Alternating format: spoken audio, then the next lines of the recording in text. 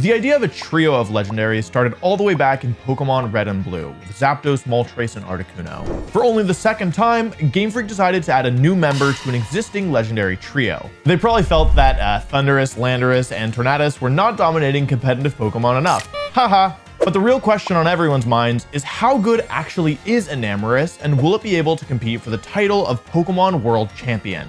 Enamorus is an addition to the legendary trio of Tornadus, Thundurus, and Landorus, one of the most beloved legendary trios of all time.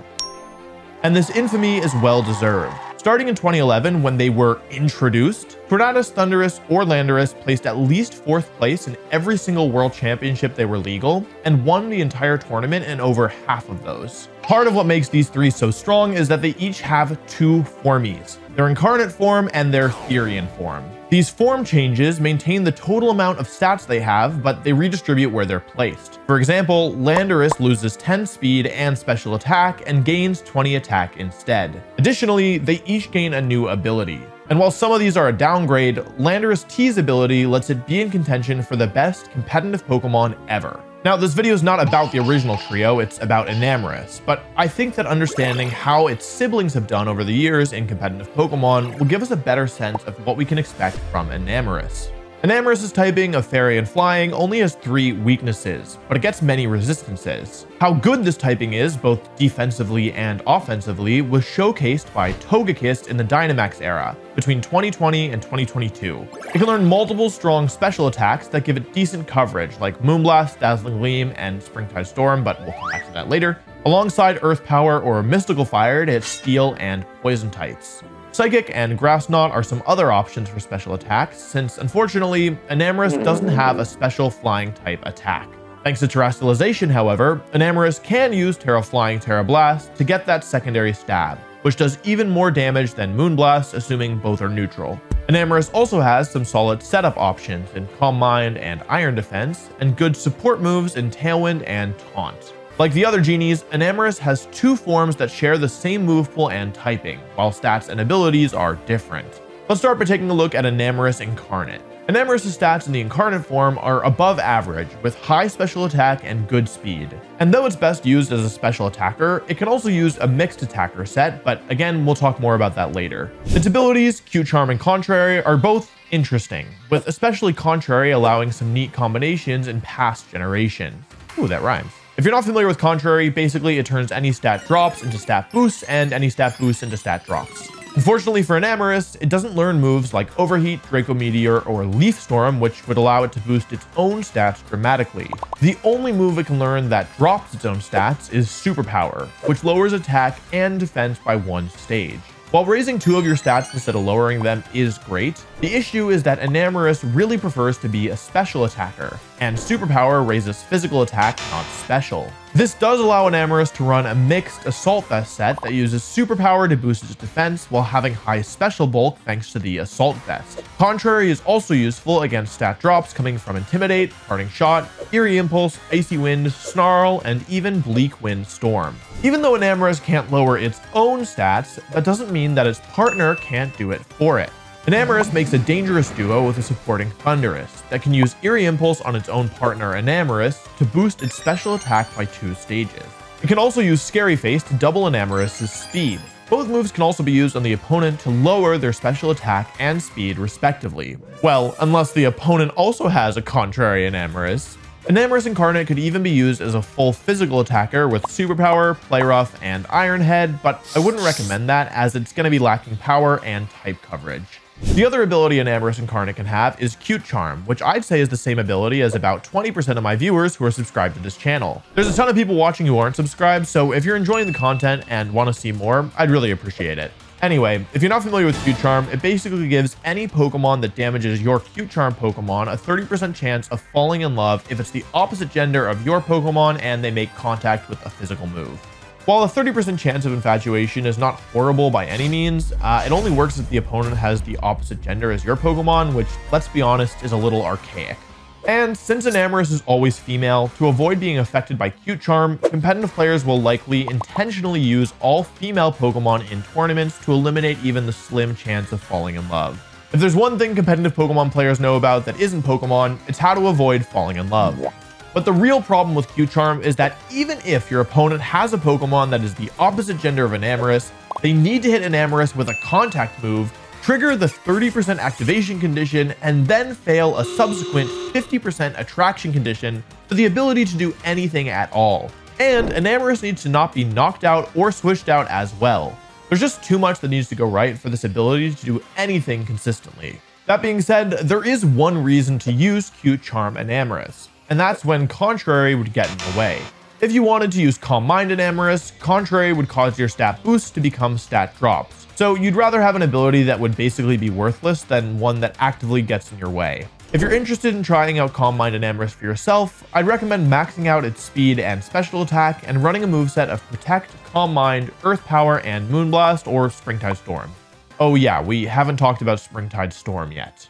As of Scarlet and Violet, each of the genies gets a new signature attack. Each of these moves is 100 power, 80 accuracy, and has a secondary effect.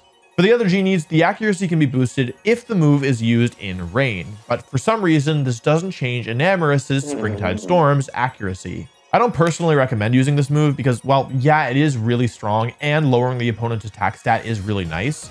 It's just missing it can be such a big deal, and the accuracy is way too low to be consistent. I shudder to think about how many games I've lost because I missed a Rock Slide, and this move misses twice as often.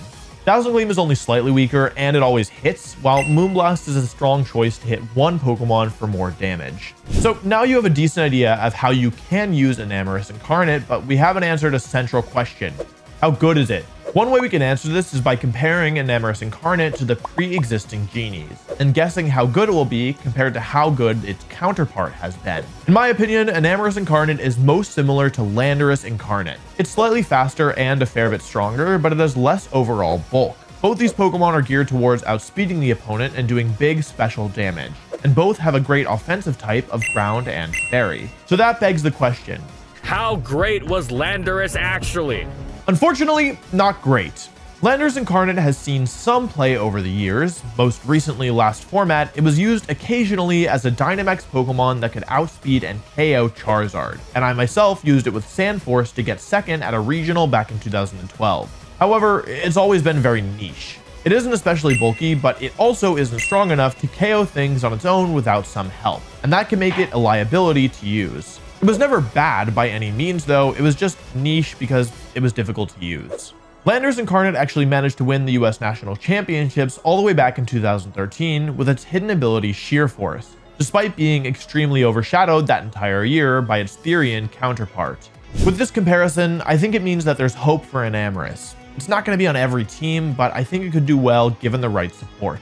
Of course, for Enamorus to actually do well, it's going to have to overcome a major obstacle: Fluttermane. Currently the most used Pokemon by a lot, Fluttermane has been dominating competitive Pokemon since it was introduced earlier this year, and that's a problem for Enamorus for two reasons. First, most teams that would want a fast special attacking fairy type would prefer Fluttermane. It's significantly faster than Enamorus with the same special attack stats.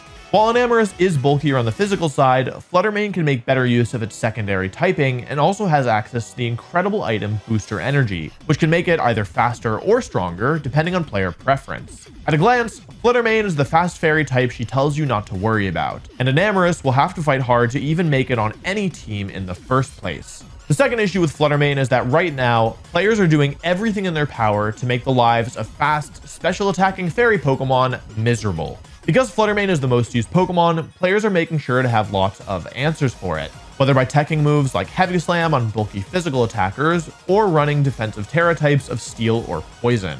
While these measures are designed to fluster Fluttermane, they have an unfortunate secondary effect of making Enamorus' life more difficult. While Flutter doesn't falter, Enamorus flounders in this field created at the fault of Flutter.